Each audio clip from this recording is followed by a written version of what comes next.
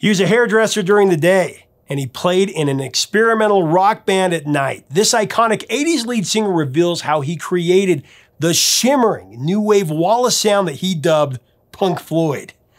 With his plucky exploration, he created a song that in the years since has become an emotional guitar-driven hit that even now sounds 50 years ahead of its time. Coming up next, the story of this immaculate 80s record. It's coming up on Professor of Rock. Hey music junkies, Professor of Rock, always here to celebrate the greatest artists and the greatest songs of all time. You know, if a song has ever come over the sound system or your radio or in the car and it's turned you into a madman, you know, trying to figure out who sings this song, you're gonna dig this channel. Make sure that you subscribe below right now and do click the bell so that you always know when our videos drop. Also, you can become a VIP on Patreon below. That helps us keep it a daily channel. So it's time for another edition of our series, Number One in Our Hearts, where we break down a song that is so exceptional, so immaculate. It deserved to be at the top of the charts, but for whatever reason, it came up short. So we give it the #1 spot in our own way for one day. So let's jump in the DeLorean again and set the circuits for February 12th, 1983, where New York City has its 4th largest snowfall in the state's history, 18 inches. Sports Wayne Gretzky wins the MVP in the NHL All-Star Game by setting a record, scoring 4 goals in one period. Goal of the night, and he continues to set records again. Look at that one. Dr. J won the MVP of the NBA All-Star Game, where Marvin Gaye performed a soulful rendition of the national anthem.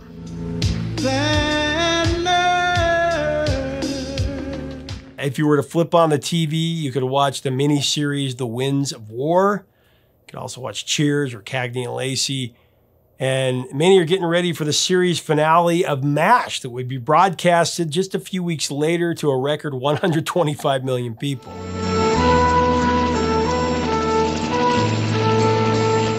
If you trudge down to the cinema, you can catch The Dark Crystal, or 48 Hours, or Tootsie, or even The Verdict. In a place outside time. And in music, Down Under by Men at Work is at #1 with the duet between Patty Austin and James Ingram, Baby Come to Me, and Marvin Gaye's Sexual Healing nipping at their heels. And she said, "Do you come from a land down under?"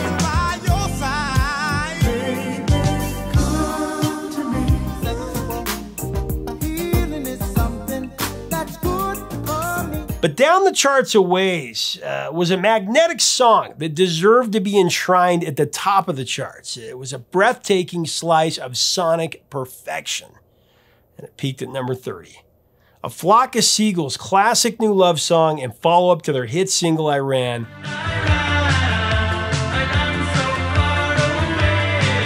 The 80s masterpiece, Space Age Lovesong.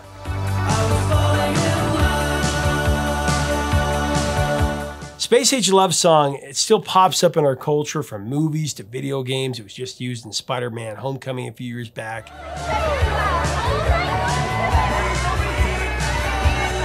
It's a song that seriously, it sounds 50 years ahead of its time even now.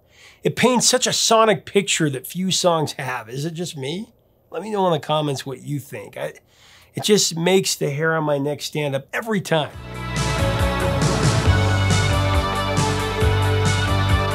With the story of this lush new wave wall of sound song, here is the story from A Flock of Seagulls' iconic frontman Mike Score. This is a cool one. As we go into this interview, I do want to thank our sponsor, Zenni Eyewear, the glasses I always wear. Treat yourself today. Go design your own pair, or several pairs for that matter. Add some soul and style to your life at the link below, zenni.com. Here's Mike Score with the story. I joined a band first. Played with them for a little while, and then I got thrown out of that band basically and decided that you can't throw me out of my own band, so I started my own band. Oh yeah. And then my brother became involved, and Frank, who worked with me, became involved, and we tried 5, 6, 7, 8, 9 guitar players, and they used to come up to our rehearsal and just stand there and listen to us and go, "Why do you guys need a guitar player? You sound great just as you are." And then eventually Paul came along, and you know, we talked to him about what we could hear in our heads for music.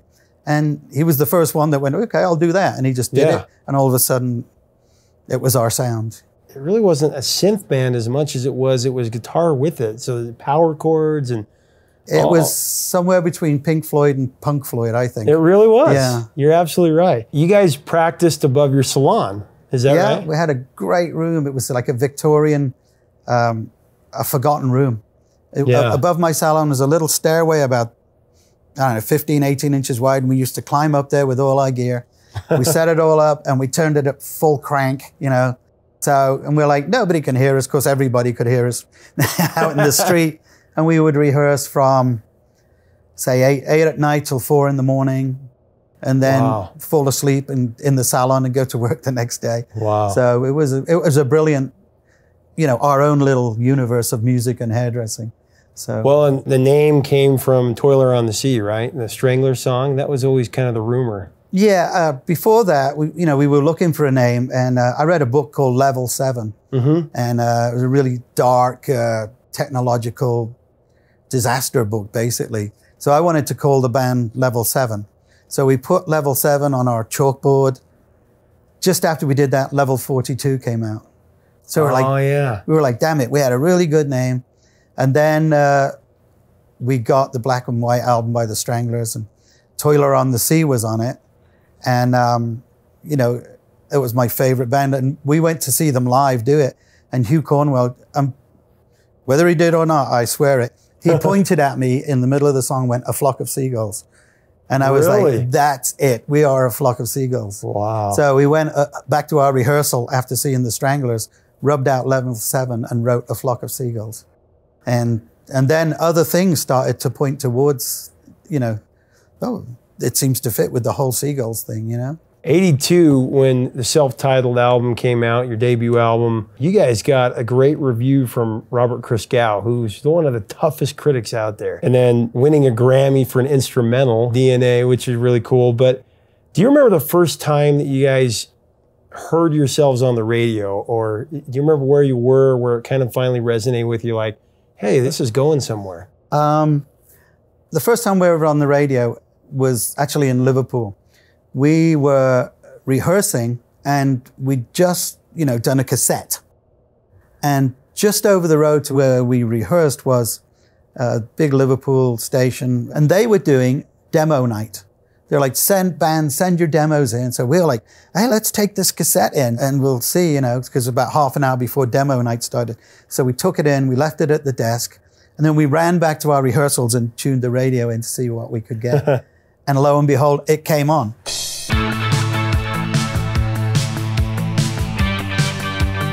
So whoever had just gone to the desk and picked up the demos, maybe it was the only one for the night. And they just went, oh, here's a demo, we put it on.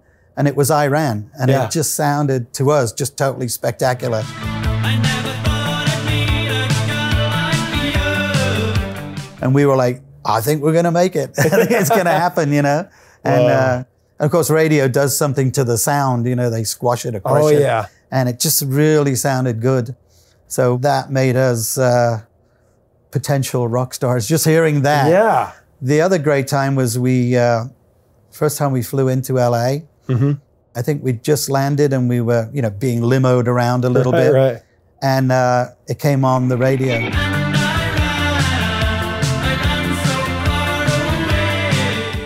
Iran came on the radio and we were just like, wow, it sounded great in Liverpool, but because the way American radio does it, it was like, it sounds as good as what was before and as good as what was after. So, but, you know, by then we already had a deal and our album was made, and it was a year and a half after the Liverpool one. So, and we were just like beaming. And of course we were getting more and more into being sci-fi sound, and we thought our sound was really sci-fi. So the lyrics and stuff had to be sci-fi, but then it was also, but most hit songs are love songs, so they became sci-fi love songs. So we wanted to be really heavy and really growling synths, because we listen to synths and they're all like so pretty, and you know, and I'm like, I don't want to be like pretty.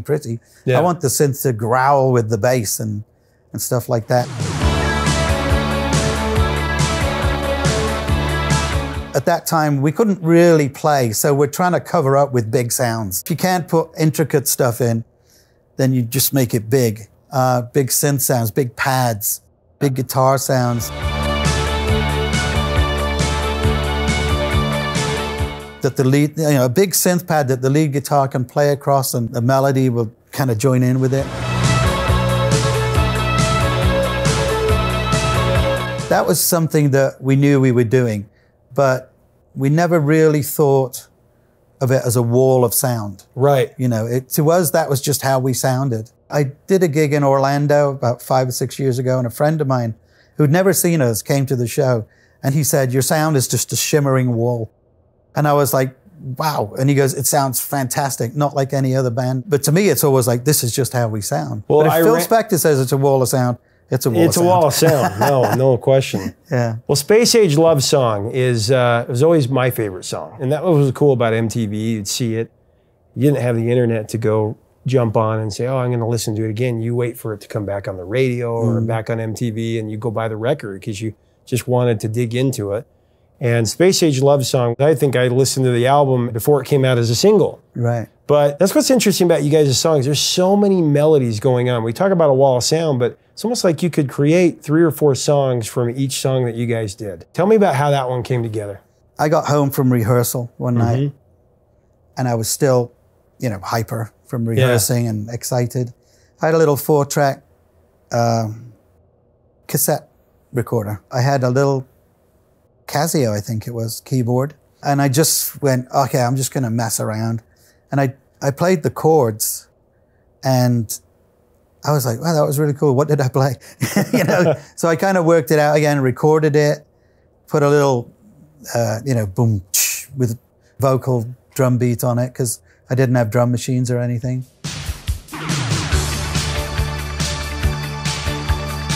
My brother at that time lived next door to me. I had an apartment, he had one there. So I think it was probably 8 o'clock in the morning. I was still awake messing with this song. And I went to him and I said, hey, listen to this. I just wrote it. And he just went, it's rubbish.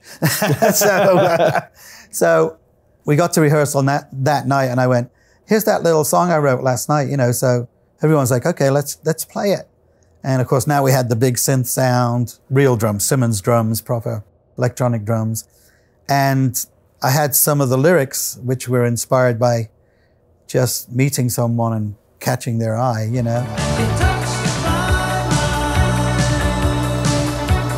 I wanted it to be simple and totally understandable so that everybody knew.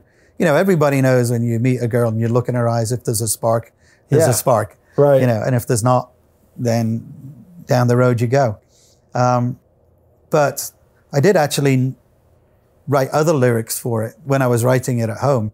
It's just that when we got to rehearsal, I put the nicer lyrics in. And I just wanted it to be simple. And then we were saying to Paul, we have to find a counterpart, a simple guitar melody to go with that. Because we were all like, this is a pop song. It's a little space age pop song. And we actually were looking for a name for it. And Frank said, it just sounds like a space age love song. So we wrote Space Age Lovesong on our blackboard, and we never rubbed it off because we would say, let's rehearse Space Age. And over time, that little guitar melody that we were kind of singing developed into this, because it's like once you get into a song and you're confident in the part, you start expanding it and developing it, and hey, give it a bit more of this kind of sound and that.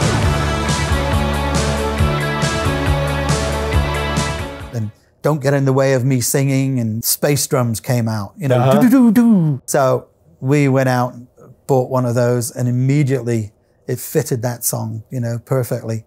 So we had that song probably over about a week of playing, I think, that song nonstop. Turned into people's favorite, and, one of my favorites that we ever wrote too.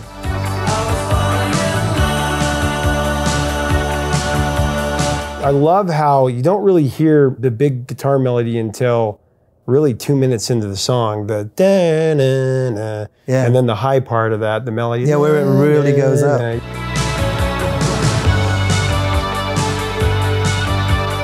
But we would just, once you get a song and you rehearse it and you start thinking, once you know it, you have more room to escalate it. And we were like, wouldn't that be awesome if it just soared up like this, you know? It's like, well, let's move everything up an octave, you know? Keep the drums and bass low so the keyboards and guitar go up. And all of a sudden, again, you get this like rush, and almost like a cold rush through you, and you go, wow, what did we just do? Yeah. You know?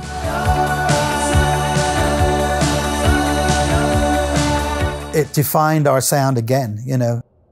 What I love about you guys' music, I was just talking to Del about this, is that your songs didn't sound the same. A lot of people would have a hit, and then they would try to follow it up with part 2 of that hit.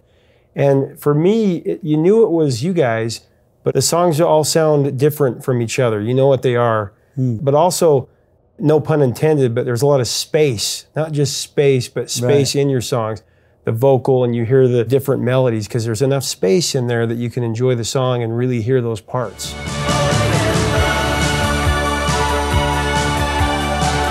Yeah, I think that comes again from not being able to play that well.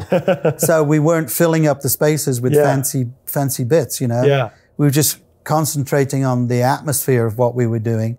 And then, you know, maybe going, how about a little bit of lead there, you know? Or I'll do some vocals there or something, you know? Not too fancy drums or anything. It was more about the songs than the players. Whereas some bands are all like, the drummer will go, you know? And to us, that was like, that just gets in the way of everything. It's killing the atmosphere. And as far as the songs being different, I think we got that from listening to the Beatles. Whereas, you know, Liverpool, the whole scene was the Beatles, and everything the Beatles do is more or less different. They can write something that sounds 40s and then do Helter Skelter. And I think that influenced the writing too. Will you still feed me when I'm 64?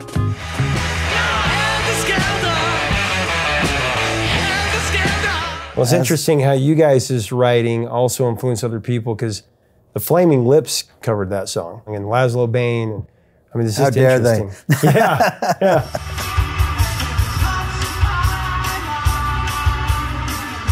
The hairstyle. This one of the greatest hairstyles. It was read that you had tried to comb your hair like Ziggy, right? Ziggy Stardust? We were backstage. Frank and I, Frank was the original bass player. We both had Ziggies sticking up about 3 inches. So we were in the dressing room trying to make our hair even bigger, you know? So I'm like in the mirror giving it the old hairdryer and spraying it and stuff like this. And Frank comes up behind me, puts his hand on top of my head and just basically said, move down a bit so I can see myself, you know? And it just completely flattened the top, and it all just fell forward like this, but the sides stayed up. And our manager at the time was like, come on, stop messing around. You've got to go on stage. So it was like, oh, geez, you know. So walked on stage, and I noticed people pointing at it, and came off stage, did the show, and everyone was like, wow, your hair looks amazing. What did you do? And then, you know, it was just like, wow. Happy accident. Yeah. Wow. And then my manager goes, do that again. I think you've got something. So from that again, it just developed into, you know, okay, I'm going to now comb it up and well, you definitely had something, because it's an icon now. It's like completely without me, but you know. It's the wedding singer. Hey, do you like Flock of Seagulls? I can see you do. Wish me luck. And then Pulp Fiction. I mean, that was probably a pinch me moment. Like, that's pretty cool. And hit the spot. You, Flock of Seagulls. You know why we're here? Well, it just shows that you do something stupid and you're known forever. No. But it was, it also fitted in the whole sound and our image. And people suddenly went, wow. You know, I mean, it's kind of like David Bowie did with Ziggy. He had a whole image with his hair, and that's the way it went. Yeah. The hair looked right for the bands, looked right for the sound. You know, people started copying it, talking about it. Oh, yeah. You know, so the happiest of all accidents.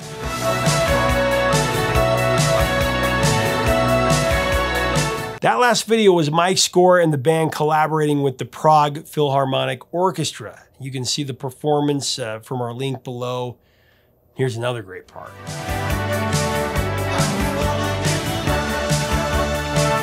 Such an incredible song. Leave us a comment about this transcendent hit. What are your memories of it? Stories from your life? Share them below.